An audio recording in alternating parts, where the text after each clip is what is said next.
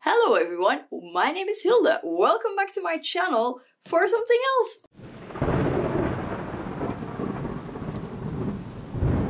Today I have a brand new watercolor palette. And it's literally brand new because I've never actually used paint by this brand before. And this is the Watercolor Complexions Complexion palette by Art Philosophy. I got this on the dreaded Amazon. I'm not gonna lie, because that was basically if I bought it on there, I paid about €6 in customs on checkout. And that was it. If I had bought it from the brand directly, I would have paid 35 plus euros in customs. So Amazon it was, even though I don't actually like Amazon. But yeah, there's 12 colors in the pan, and I swear I will put on more light momentarily. But yeah, that will be mega glare if I don't. These are their social media information, but I will link the brand down below, and then you will be able to see. But yeah, let's get into it. I have opened it up and looked at them, but I've not actually swatched them or used them. So I'm coming at very bite-sized palette.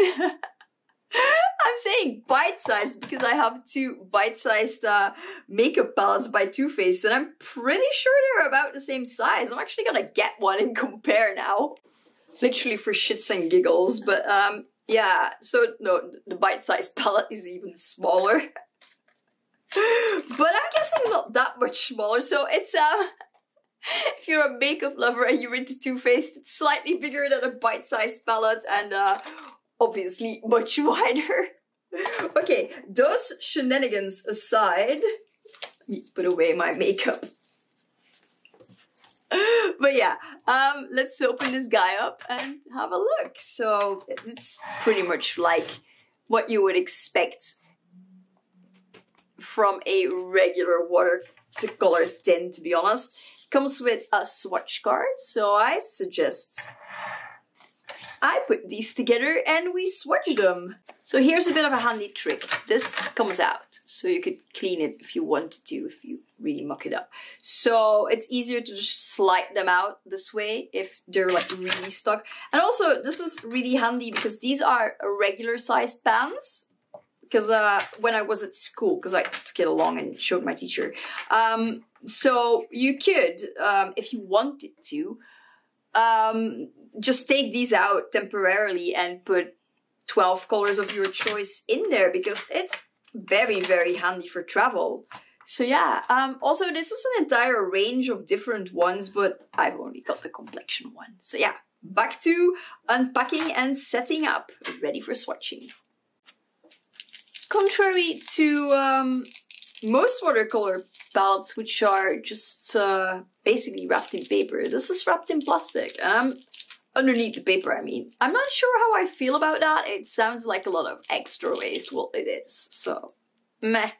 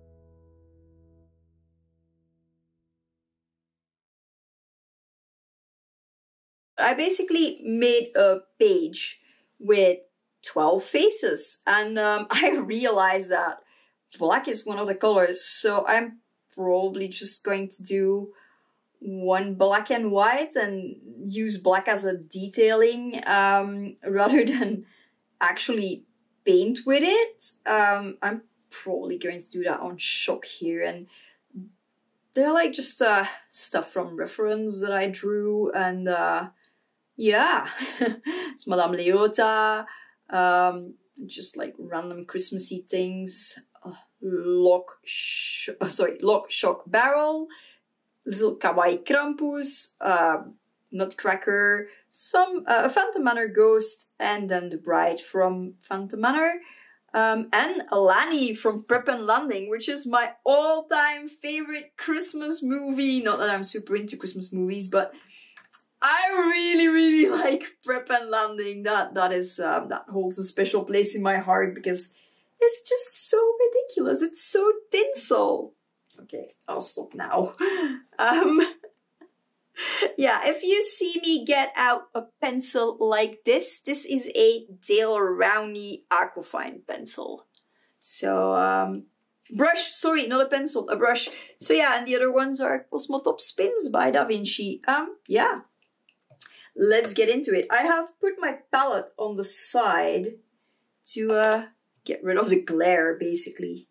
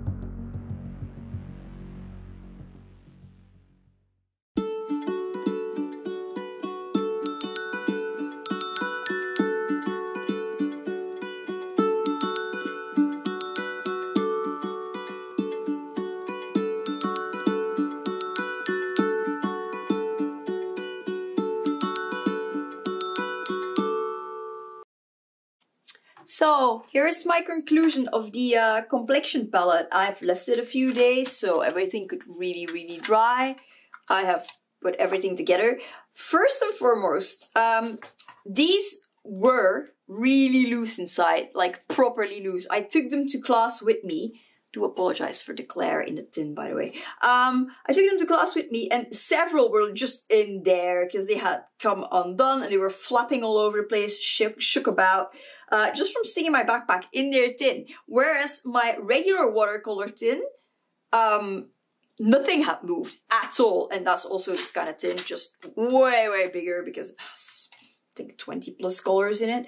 That aside, so I wasn't excited about that. I ended up using some double-sided tape and physically sticking them in place. Also, this was very loose inside.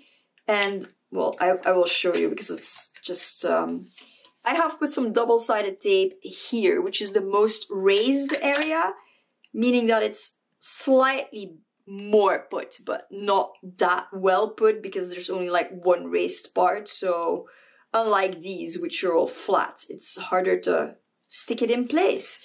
As for the swatches, I really love these colors. What I will say, they are very chalky, most of them. If you just go over them with your finger, you can feel it. Especially this pink, this lemonade, super chalky. So they say they are artist quality and good for professional painting.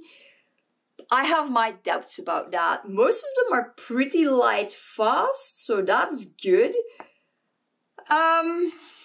Also, I mean, if you don't already own these colors, then I would say that this is probably a good palette. If you don't mind, it goes on super smooth. It's just a bit chalky when it dries, and you also notice it when you go over with a fine liner. But that said, if that's all stuff that doesn't bother you, I would say have a look at them.